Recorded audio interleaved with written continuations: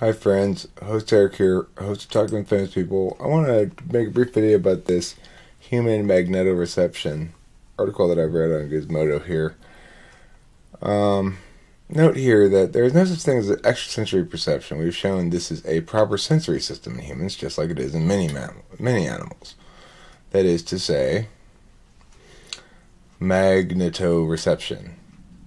And some bacteria and protozoans exhibit magnetoreception, as do migratory birds, sea turtles, and dogs are also sensitive to the Earth's magnetic field, orienting their bodies along the north-south axis when they poop. So, scientists tried to determine 30 years ago that if humans have similar capacity, but to no avail. In the years that followed, work on animals increasingly pointed to magnetoreception as a result of a complex neurological processing, a possibility that motivated these guys to test the issue. And they tested it in a very intelligent way. They isolated them in a magnetically, basically neutral space, using this stuff here, and then had coils that generated magnetic fields that caused, that they then moved around the people's brains, or moved around their heads. And then they did EEGs. Okay? So,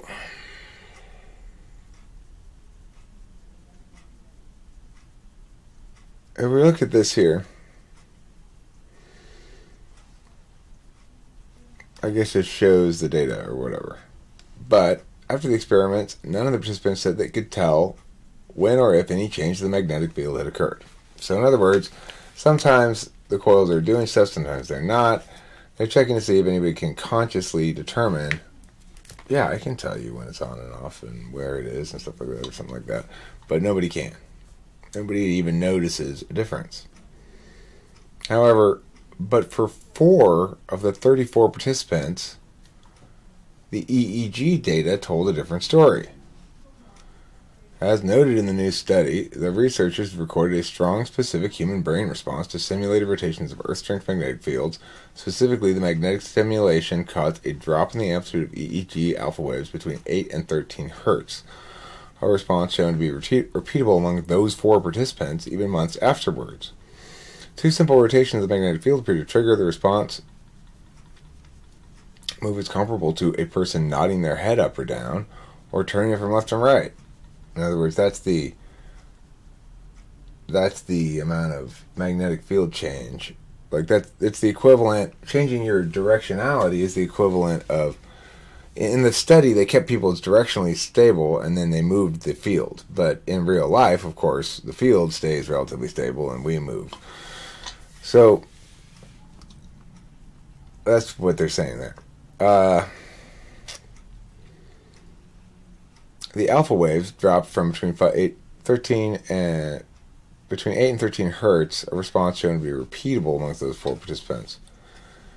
Note that the alpha rhythm is the dominant brainwave produced by neurons when individuals aren't processing any specific sensory information or performing a specific task. In other words, there's a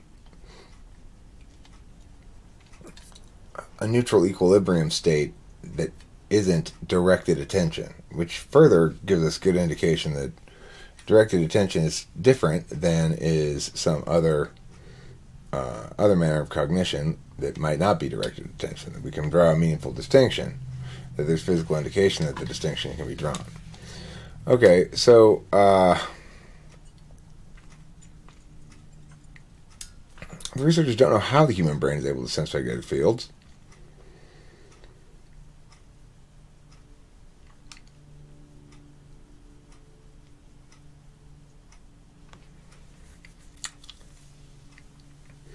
Biogenetic magnetite for human brains. But the thing I want to make a point about here, it says here, magnetoreception is a normal sensory system in animals, just like vision, hearing, touch, taste, smell, gravity, temperature, and many others.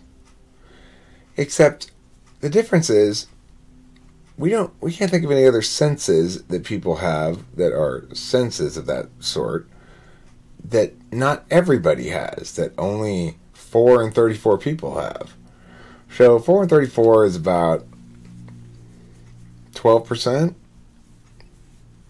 10%, something like that. A little bit less, a little bit more than 10%, 12%. So, why is it that only 12% of the population has the ability to magnetoreception, assuming we extrapolate out and the percentage stays the same, which I'm sure it wouldn't if we were to have a large study, but explain that. What does that mean? What are the takeaways from that? And that's really why I'm making this video. I want to hear other people's thoughts about this. What conclusions can we deduce from that reality? That there's a sensory perception that only 12% of the population has. Now, heretofore, until this moment, I believed everybody had all the same senses, right? Like vision. I mean, it might be broken, but you're endowed with it. So, how much of a paradigm shift is that? I haven't even begun to really calculate all the TI complications involved with this notion, but it seems rather important, if true, that 12% of the population has an extra sense that the rest of the population doesn't have. I don't know. You talk to me in the comments, please, about the implications of this, what you think about it, and